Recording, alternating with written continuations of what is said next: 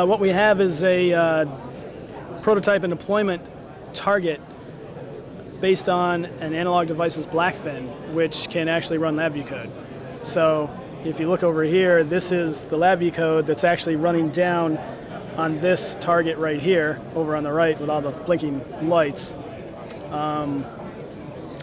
NI has recently come out with something called LabVIEW Microprocessor SDK, which used to be known as LabVIEW Embedded, which is actually a glorified C code generator.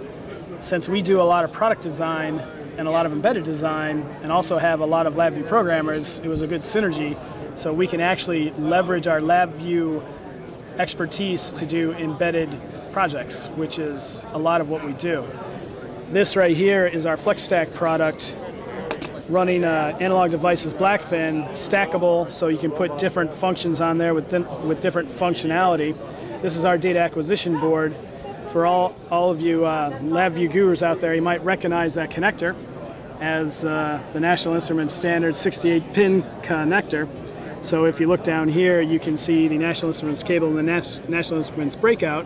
So once our customers prototype something on the desktop using National Instruments hardware, they can take it, plug it into our FlexStack, and get a battery-powered, portable, LabVIEW-based application, reusing their hardware on this side as well as the LabVIEW software. This looks similar to some other NI hardware that was sort of in beta mode at some point. I don't know if this is the same or different. Or... Are you referring to the Cubics, perhaps? Yes.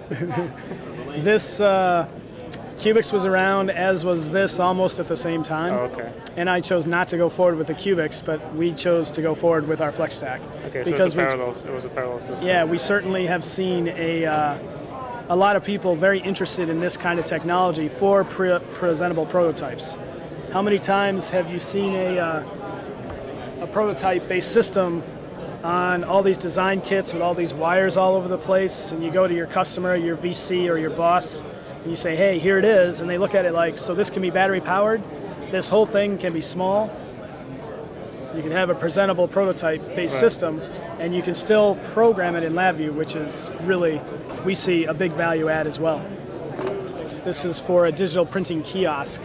This is one of the three colors to put down on a piece of photo paper to get pictures out of a digital camera. So we actually did all the prototyping on a compact Rio to prototype the control system around this tension controller.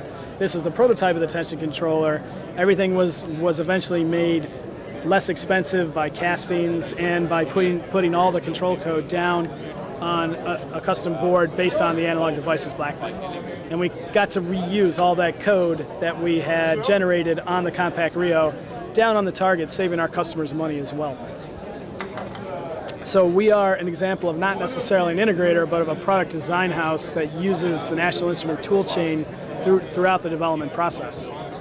The reason why we have LabVIEW engineers on staff is because once we develop products, typically our customers ask you, can you build a test system for me for my contract manufacturer? So we do those parts of it as well. Okay, thank you very much. You're welcome.